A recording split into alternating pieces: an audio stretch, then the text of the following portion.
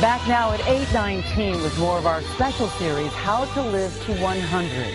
This morning we're focusing on the science of longevity. Reaching the century mark sounds tantalizing, but is it possible for everyone? Here's NBC's chief medical editor, Dr. Nancy Snyderman. There are approximately 70,000 centenarians living in the United States today, and some scientists say that the first person who will live to see their 150th birthday has already been born. But who are these centenarians going to be, and can we increase our chances of becoming one of them? The science of aging is becoming really popular because there's so much more out there as a consumer to take control of their health and manage their aging. In 2009, 3 scientists won the Nobel Prize for their research on telomeres, perhaps one of the most exciting developments on the aging forefront. Telomeres are structures on the tips of chromosomes that shorten as people age. Think of them like the plastic tips on a shoestring. People with shorter telomeres are more likely to develop illnesses and die earlier. The science is far from complete, but some laboratories have seized on this opportunity and are offering tests that measure a person's telomere length. SpectraCell Laboratories is the only lab in the United States to offer telomere testing. The cost? $290. It can serve as a wake-up call for some people. It's a measure of how well you're aging on the inside. So for some people, it can tell them that maybe they're aging faster than they expect, and maybe they can make some major lifestyle changes. Hi, Howard. I decided to be my own guinea pig and with a simple blood test, see what my telomeres had to say about me. I hope I slide out at home plate. That's all I'm asking for. But if our telomeres are short, is there a way to make them longer? That's where Dr. Gil Atzman and his team at the Aging Lab at Albert Einstein College of Medicine are focusing their research. But they caution that the science is still trying to catch up to people's hopes. Why is everyone looking to telomeres as this new exciting frontier in medicine? People think that it can serve as a biomarker for prediction of how long they're going to live. But like prediction, it can be this side or this side. SpectraCell believes their test is for real. It does not tell you when you're going to die or how long you have to live. It just tells you how well you're aging and helps you manage that. That in mind, I'm ready to get my result. Like any good parent, I just have one wish.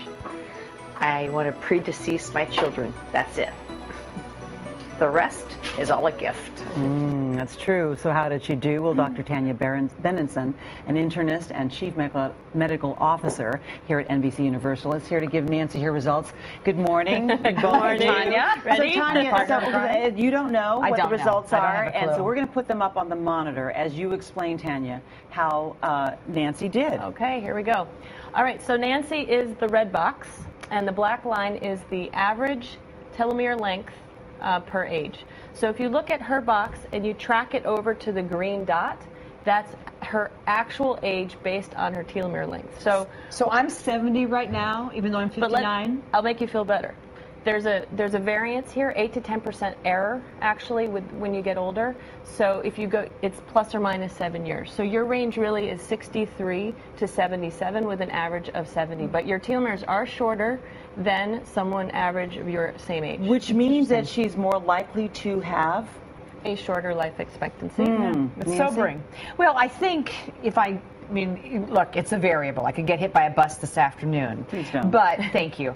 But what's interesting to me looking at that is that I'm probably the first in my generation to really be affected by everything environmental. I'm a fast food kid. I grew up around cigarette smoke. You know, I wasn't perfect in college. I've had, you know, some excess alcohol in my past. But you work out. You eat healthy. You know, I'm not stupid. Every one of those little things takes a hit. So that to me says you can override your genes. You can override environmental factors. So perhaps even though I've cleaned up my act since then, I live a pretty good life now, there's still room for improvement. There definitely is, because you know your genes are set, but how you your genes are translated and transcripted, you have an effect with your lifestyle choices. Well, on that point, then, you talk about what you can do. Ask for nutritional profile tests, take your medications, exercise, decrease body fat, meditate, reduce stress. You know, that last point may be adding well, to the your number stress there. is huge, and I must tell you, this doesn't shock me. No. It's sobering It to shocks me, though. It's sobering to me, and I wish it weren't what it is.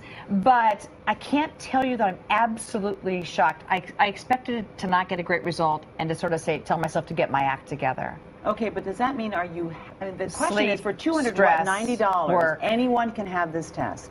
It's a special test. And so the question is it worth it? And do you think it was worth it for you to now know this sobering number, Nancy? Yeah, this to me is a little bit like getting a stress test or a CT angiogram. It's a component. Now fix it. Let's check back a year later and see if I can make it better. Great motivator, right? We'll do that, Tanya. Cleaning up my act, babe.